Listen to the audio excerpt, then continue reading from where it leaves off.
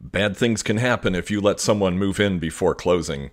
Hi, I'm Chuck Vosberg from Next Home Gulf to Bay, and along with my wife Pat, your favorite realtors. So the question comes up, can we let somebody move in before closing? A lot of buyers ask for this, and we always say, no, don't do it to our sellers. And let me tell you what can happen, and I'll start off with a little story for you. Recently, we had a transaction where everything was looking good. It was coming pretty close to the end of the transaction. We just had about 2 weeks left to go, and everything was great. And the seller had some furniture for sale on Facebook Marketplace, and it turned out the buyer responded to the ad to buy some of the furniture, and he gets there and he's like, wait a minute, this is the house I'm buying.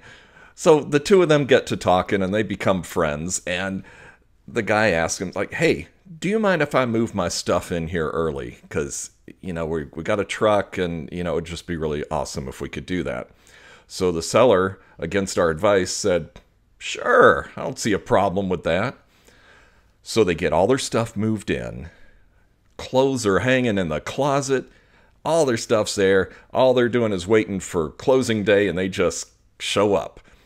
Well, 2 days before closing, that guy's employment changed, and his loan got disapproved because of that.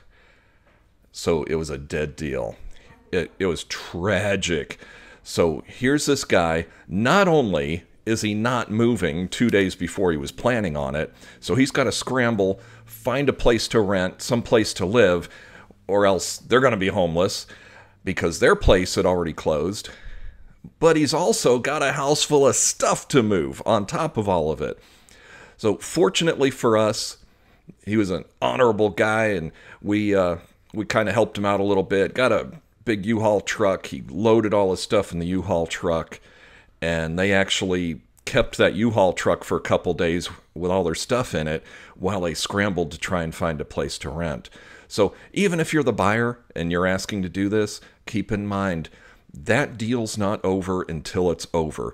We see this constantly where totally unexpected things happen at the very last minute to either delay the closing or in some cases even to make it not happen at all. Now, let's say that you actually go beyond that. Let's say you're a seller and you take it the next step. You not only let them put their stuff in your house, but you let them move in as well.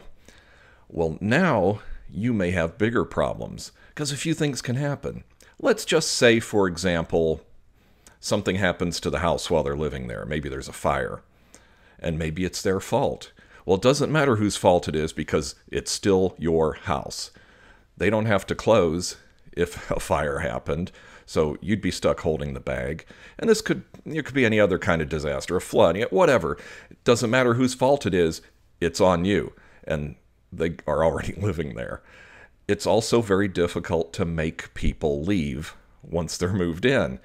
And in any case, let's say that the whole deal blows up and it doesn't happen. You're stuck not only having to start over and find a new buyer, but there's a big delay there, potentially a giant delay, while you try and get these people and all their stuff out of your house. So for that reason, plus all the other liability stuff, and of course, I'm not a lawyer and I'm not qualified to tell you legal advice, but I can tell you from a practical standpoint, if you're a buyer, don't move in early. It could turn out to be a huge inconvenience for you, even though you think it isn't. If you're a seller, my advice to you is don't do it. The risk is great, and it just isn't worth it. And frankly, the buyer's problems about their housing situation is not your problem to solve. That's their problem and their agent's problem to solve. So that, I know that's kind of a harsh way of looking at it, but one thing that we do is we're the ones that don't put the emotions into it. We're totally unemotional. To us, this is a transaction, and we're facilitating a business transaction for our clients. So it's our job to be totally neutral on this and not get involved in the emotions of it. So I hope this is helpful to you. If you have any questions, just ask us. We'll tell you anything you want to know. Also, if maybe you're thinking about buying or selling, We'd love to help you. Give us a call so we can talk about what your options are. So I'm Chuck Vosberg from Next Home Gulf to Bay. Thanks for watching, and please subscribe to the channel too. Bye-bye.